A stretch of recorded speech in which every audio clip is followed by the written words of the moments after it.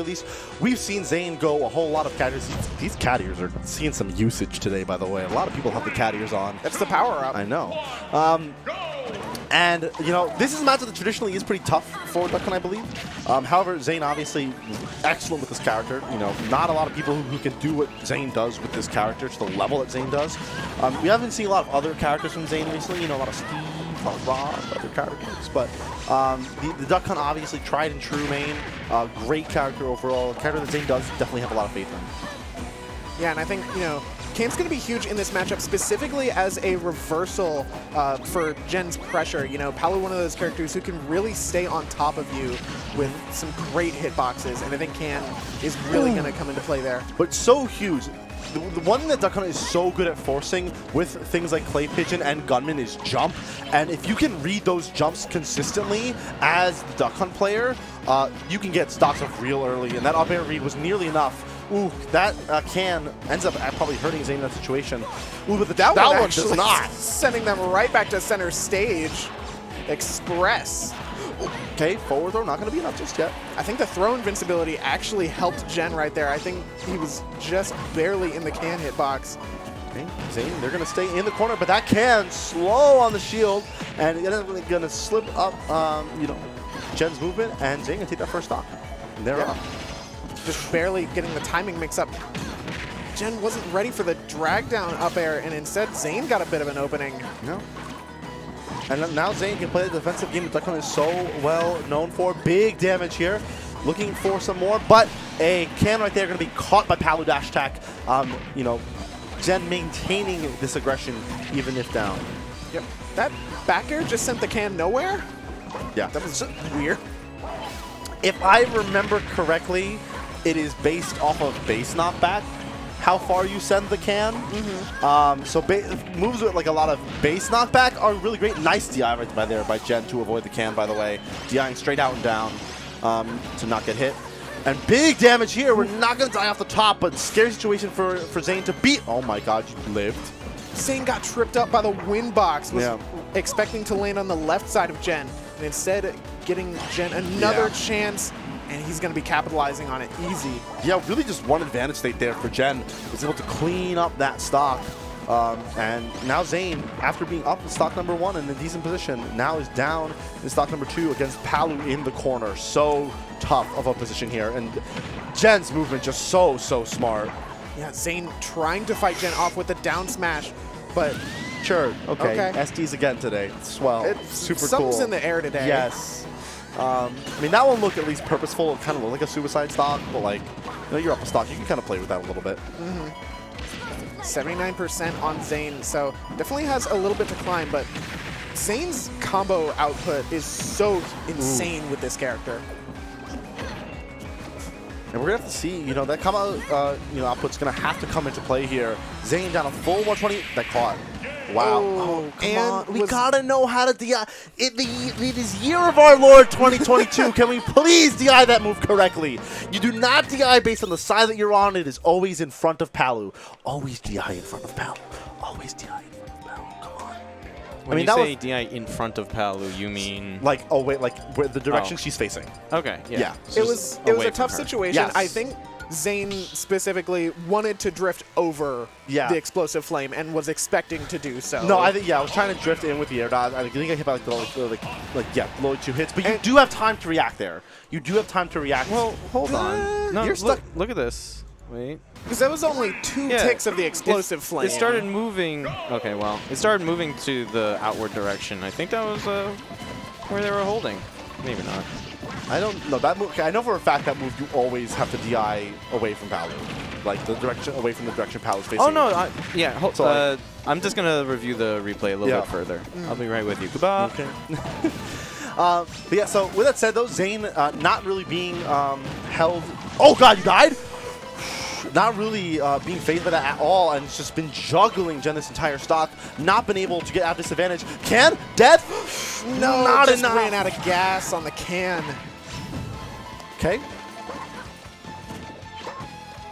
Looking for another can ledge trap situation, but there, I think the auto reticle may have detonated the can, giving Jen a chance to get back in.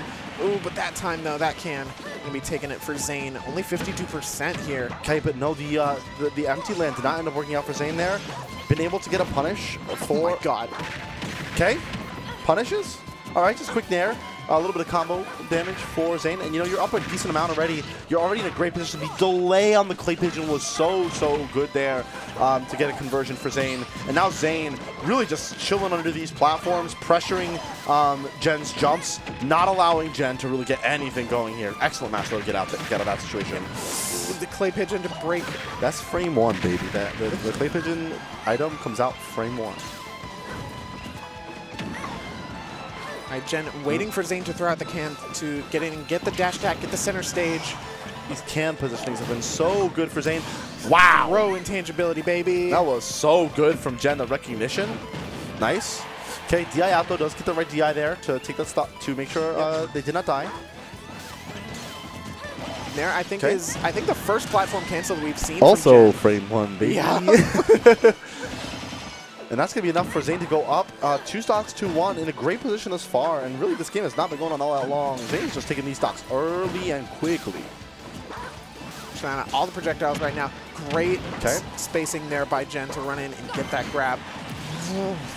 Yeah, landing was a little bit of a yikes. You know, drifting in versus Pal is so scary. You know, she just has so much ability to cover that space with things like dash attack. You know, S-Smash is just a mixer that's going to catch everything. You might just die. Yeah, and I mean, this is absolutely the momentum that Jen needs, especially on a stage like Battlefield. Obviously, Zane's counterpick, but not a bad stage for Palutena, to put it lightly. No, this character can absolutely abuse those platforms to continue pressure with up air. This went from looking so good for Zane to a big old yikes. That dog just disappeared. Okay, hold on. Okay, using... Oh, tried to catch the jump right there with the down air. Okay, nair on the platform. This is still not a terrible position for Zane. Could get back into this game here with a couple more neutral wins. You gotta win a couple more, though. Okay, back air. Not enough just yet. Sending out the can. Okay. No, you're still fine. You're not a heavy. You're getting out of the situation. Okay, we're both back to stage. Yep, just resetting right back to neutral. Ooh, mix up with the can on down throw. And the DI out on that, catching the jump. Excellently timed by Zane. And that is going to be Zane taking game number 2. And we're going to game 3, baby. Nice little pop-off coming out from Zane. Yeah. We read the jump. They were ready for it all day long. Caught the drift away, nearly died to Explosive Flame there on the landing. But caught jump right away. The can, it's so tough how you like to tell how you need to DI that move. At ledge, you generally want to DI like in, but like when you're at center stage, you want to DI away. It's one of those moves. It's a little bit tough to know exactly when you should DI one way or the other. Especially at that high percent. Yeah, it's tough. So we're back to PS2. Same stage as game number 1. Zane staying on the platform, very smart there, okay? Yep. Ooh, almost gets the can set up, but does get a little bit afterwards. Yeah, gets a little bit of a trade there. However, this nair is going to be big old damage for Jen. Full combo for Palutena there. Ooh, nice whiff punish on the Explosive Flame there for Zane. Just maintain stage control with a little down tilt. And now in a much better position. Great conversion there by Zane. Zane's can conversions are so good. Yeah, really, I think been working on that a lot. You can tell how much has changed when it comes to the gameplay. That took so much damage there. Explosive Flame and the can, and that's going to be a stock. That is the thing with Duck Hunt. You have a lot of trouble getting back down to the floor. The character actually has a lot of mix off the stage with can recoveries, but just so tough for the character to get back down to the ground sometimes. Not a lot of disjoint, not a lot of air mobility to mix. Can definitely be tough. I think all you really have in that situation is like stalling with up B and then coming down with a hitbox. Yeah. But I mean, especially against a character like Palutena who has so much mobility when it comes to juggling, like it's a bad time.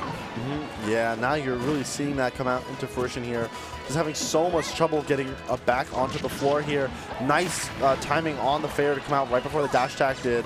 Ooh, but it's super good mix-up by Jen to get down to the stage. Yep, Zane was ready for the platform cancel there, but Jen not biting. Okay. Oh, this fortunate can. Yeah. Oh my gosh. It didn't even explode on the fire. It just... It exploded on the dog. Yeah. Okay.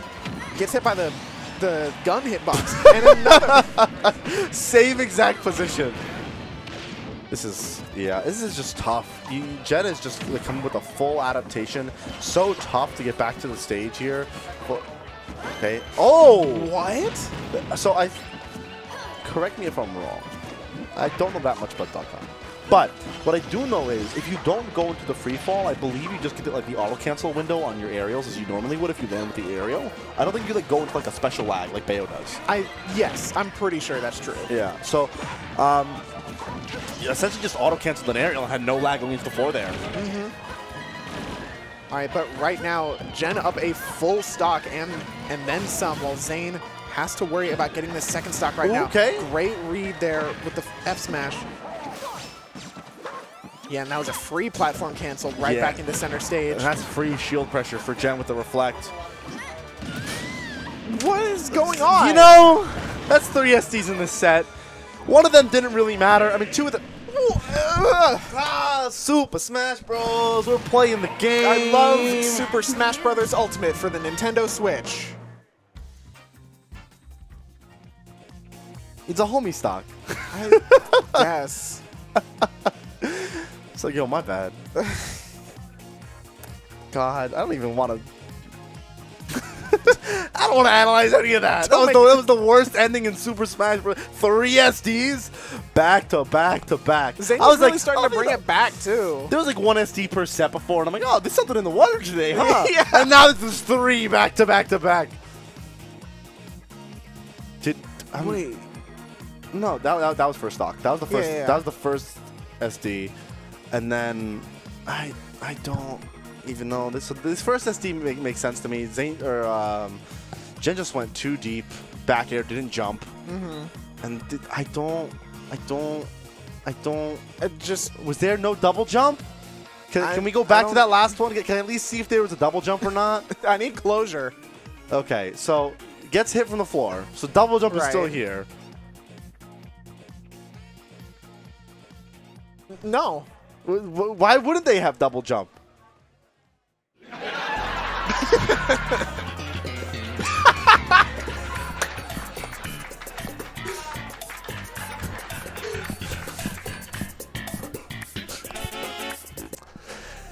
Welcome back to Xeno245. Is that on the soundboard? Because I've been wanting that to be on the soundboard for a long time. Amazing.